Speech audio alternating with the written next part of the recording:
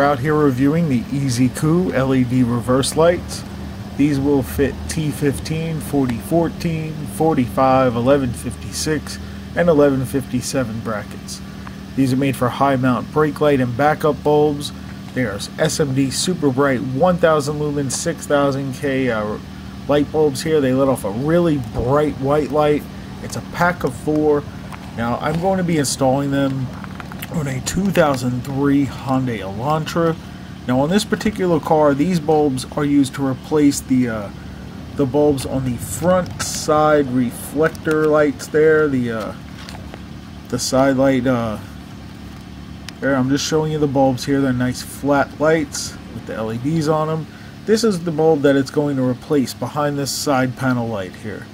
So all we're going to do to replace this is press in the front here and use a little flat screwdriver to just wedge that out. It comes right out, very simple, and there's just a little metal clip there that holds it in, and just takes a little bit of finagling there to get that clip off.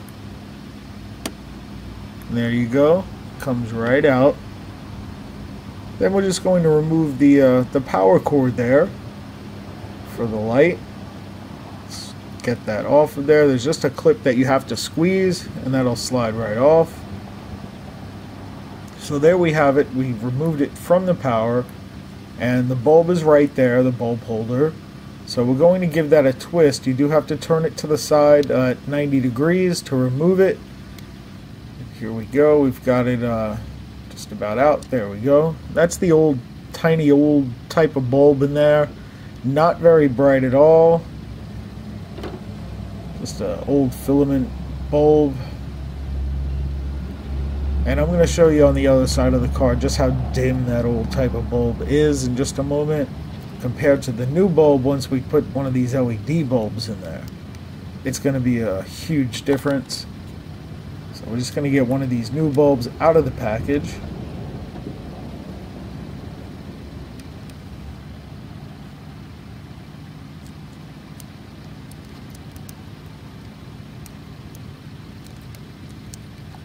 And this is a really simple install. This is going to be a simple install for also the backup lights, and you know, it's the same process. You're just going to have to get access to your backup light to replace those. Now here we go. Here we have the bulbs here.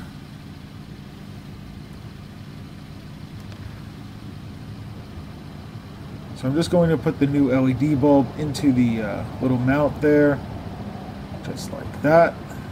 Very simple, just pop it right in there. Then we're going to put it back into the housing here. And just give it that 90-degree twist right back into the original position.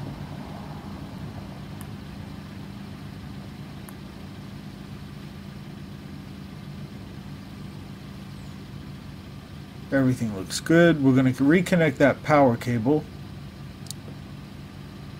Alright, we're going to put this right back in. You're just going to slide that clip in and give it a press. It's going to click in and you're done. You don't need any tools to put that back in.